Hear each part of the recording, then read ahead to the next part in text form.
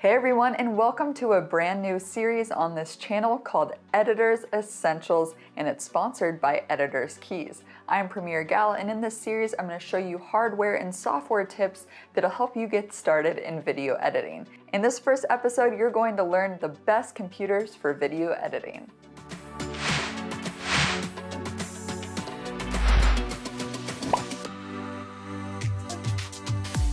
So what computer will give you the best and fastest video editing experience? Well, the truth is that the best computer for video editing is different for every person. It depends on your computer system, whether you like Mac or PC, where you like to work, if you prefer to be mobile or at a set office, your budget, and the level of complexity of your edit. But my goal here is to give you the information you need so when you're buying your first editing computer, you can make a better decision. So first, let me demystify some of the common terms you may run across when you're considering what video editing computer to buy. And then at the end, I'll give you my computer recommendations. So first up is CPU. The CPU is your central processing unit. It's the main chip that acts as the brain of your computer, and it controls and delegates all the tasks. So for video editing, I recommend at least a 2.2 GHz quad-core Intel Core i7 chip. But what does that mean? In the early days, there was only one core, but now there's multiple core units allowing your computer to perform multiple instructions at once. So the more cores you have, the faster your computer. And what is the 2.2 GHz? Well, that is the clock speed. And this tells you how many instructions your CPU can handle per second. So a higher clock speed means faster processing. Next up is GPU, and GPU is extremely important when it comes to video editing because GPU stands for Graphics Processing Unit. It's basically a graphics chip that is used for processing and rendering images and video on your computer. If you have a great CPU, but not a fast GPU, then you may see lags in video editing. So common GPU brands are NVIDIA, AMD Radeon, and I recommend the GeForce GTX 1060-1050 or the AMD Radeon RX 560. Next up is RAM. I recommend at least 16 gigabytes of RAM for video editing. RAM is called random access memory. It's like a highway for all of your programs. And the more lanes you have, the more RAM you have, the more easily traffic will flow. If you have 32 gigabytes, it's even better. Now on to storage. When you search for a computer, look for one with an internal SSD, which stands for solid state drive. These are much faster than the standard hard drives. Now, some computers come with both solid state drives and hard drives in them, and that's great.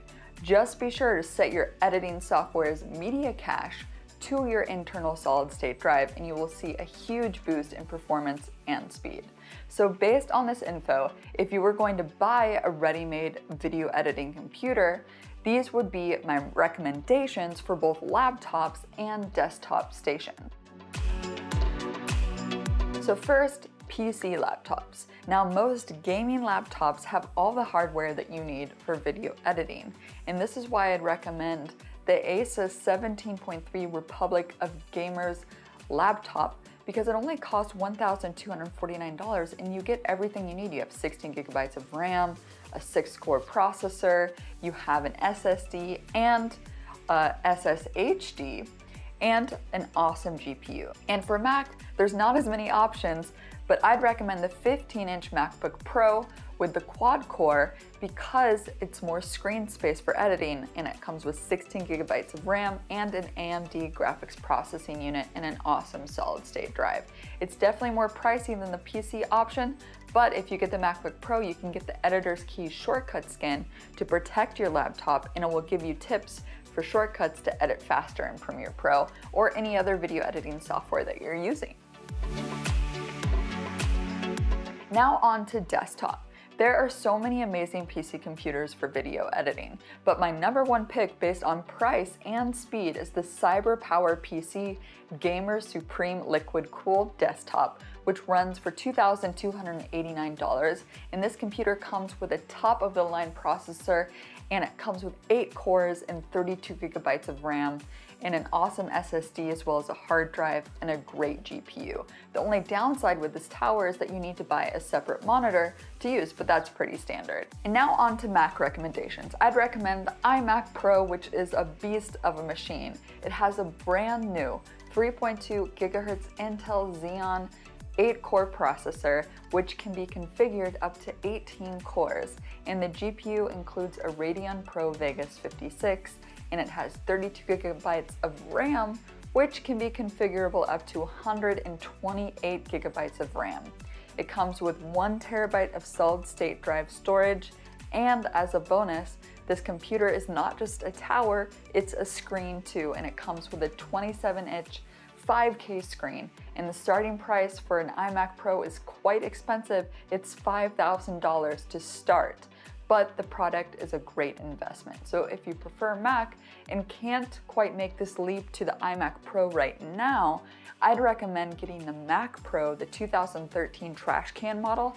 I have one, and I got the 8-core version with 32 gigabytes of RAM, and it works great.